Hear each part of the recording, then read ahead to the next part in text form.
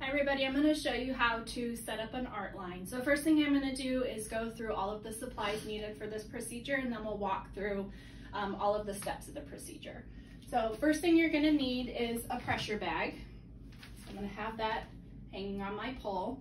You also need an IV pole. So you can use a portable IV pole, or you can use the pole located on your patient's bed.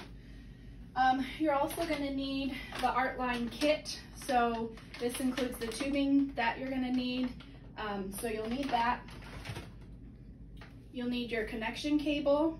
This is going to connect the art line to your bedside monitor. If you need to transport your patient while they're on an art line, our red portable monitors also have a connection port that this will fit into, so you can monitor your patient's art line during transport as well. You're going to need your transducer holder. This is going to go on your IV pole. This needs to be at the patient's level of the heart. So when you measure it out, it's the patient's fourth intercostal space, mid-axillary line. So I'm going to just set this on here for now, and then we'll move it to align with the patient's heart level. You're also going to need a 500 cc bag of normal saline.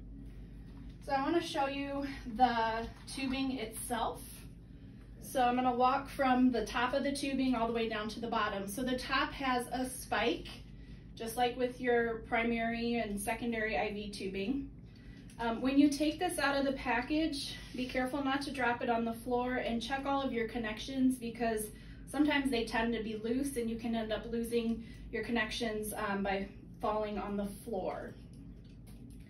So this is going to, so you've got your spike here, you've got a roller clamp, and then that's going to travel down here to your transducer itself, and then that's going to go down to your syringe, and then it's going to travel further down to the connection end that goes to your patient's the art line itself. So you have a couple of different ports on the tubing as well. We'll talk about those later. And then you also have some valves. So the first thing I'm going to do to get my art line set up is I need to spike my 500 cc bag of saline, and I'm going to get all of the air out of this bag by burping it. So I'm going to spike it,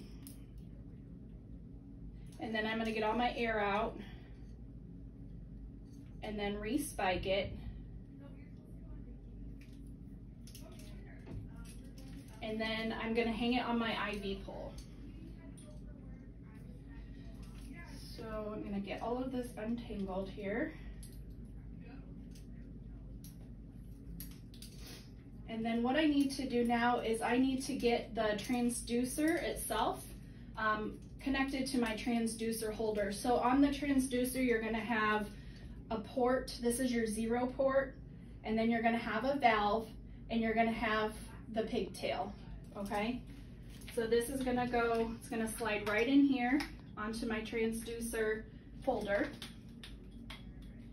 and then I'm going to have my clamp open,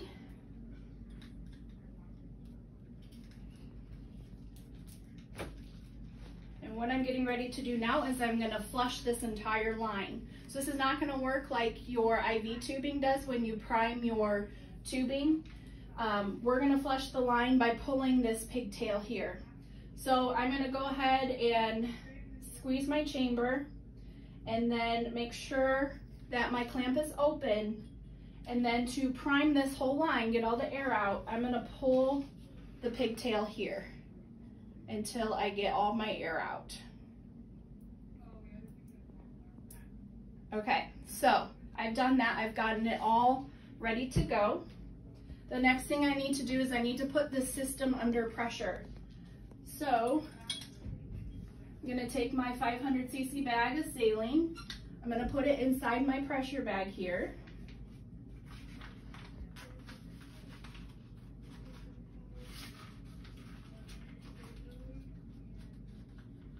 And all of this setup and prep that I'm doing here can be done before you even move into the procedure for the art line. This can be something that can be done ahead of time and hung and set up off to the side. All right, so gonna put this under pressure. It needs to be pumped up to 300 millimeters of mercury. And so what I'm gonna do is I can follow my instructions here. There's a nice visual on the outside of the bag that tells you which way to turn the valve. So I need to keep it flush with the 0 port to inflate my bag. And I'll know I have it up to that 300 when this little popper pops up and you'll see a green section of this to designate we've got it up to the right pressure.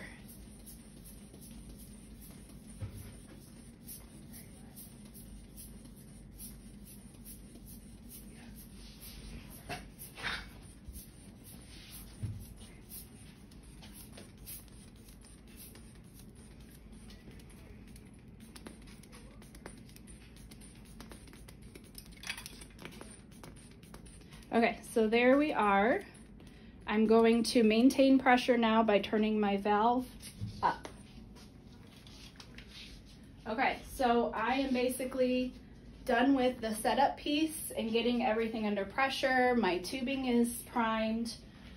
The other piece of this is I need to connect my connection cable to my monitor. So it's like a phone jack. And I'm gonna plug it in down here.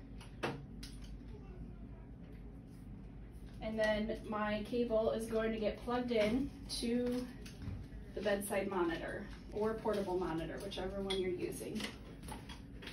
So I'm gonna come over here, turn on my monitor. And once I plug this in, the monitor is gonna recognize the cable. And so you'll see a red line start to form or appear on your monitor. So right here, ABP, so your arterial blood pressure. All right, so we're gonna say now that the provider has inserted the arterial catheter and they're ready for you to hand them the tubing. So you're gonna hand that off to them. They're gonna connect it, secure it. If we're going into the radial artery, then we'll need to have one of these rolled washcloths to go underneath to support the wrist, and then tape to be able to secure the line to the arm and have that all taped down. Once we've gotten this connected to the patient, I need to then zero my system, okay? So here's how we do that. If you look here, you're gonna see that you have your valve, and then you have your 0 port, and you have your pigtail. When I take this out of the package, I have a white valve on my 0 port. This is a vented valve. I need to remove this in order to use the system and replace it with a non-vented valve, cap rather, sorry. So in your package, you're gonna have the blue non-vented cap. And so while I'm zeroing my system, I'm just gonna go ahead and replace the cap during this time. So to zero my system, I need to open the system up to the atmosphere. So I'm turning my valve up to the atmosphere. I'm gonna take my white vented cap off. That can be thrown away. And then I'm going to purge the air out of this 0 port by pulling on my pigtail. So I've gotten all the air out of that. And now my system is open and I'm ready to zero it. So I'm gonna need to go to back to my monitor.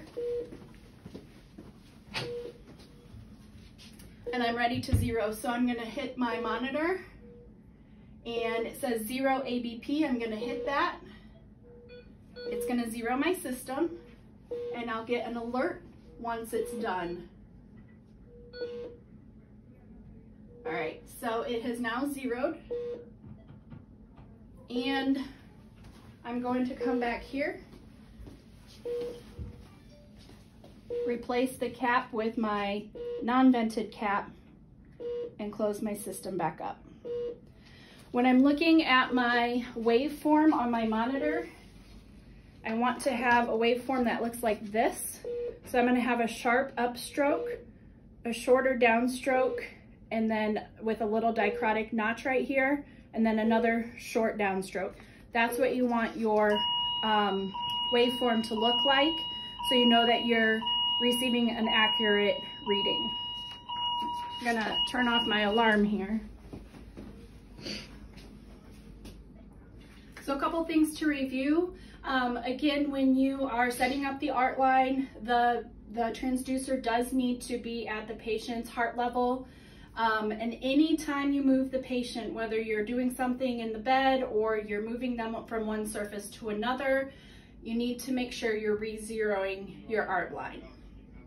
Thank you for watching. If you have any questions, please reach out to me. I'm always available to help.